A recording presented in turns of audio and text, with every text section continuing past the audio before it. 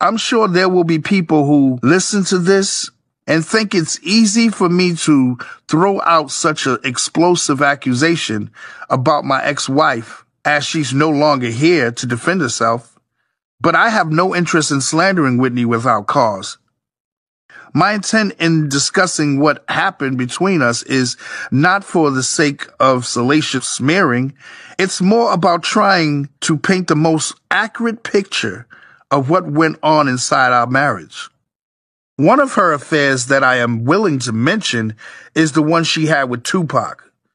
This occurred in the first few years of our marriage, during a time when I thought we were in a good place. I will admit it here that the news of the affair really fucked me up. I could not believe that Whitney was willing to jeopardize what we had, which I knew was hot and heavy and unique, for some fling. We fought long and hard about the cheating, lobbing hurtful accusations back and forth. We were together in September 1996 when we found out that Tupac had been killed. Whitney bawled her eyes out, crying for days over his death. Her tears were painful for me because I knew what that meant.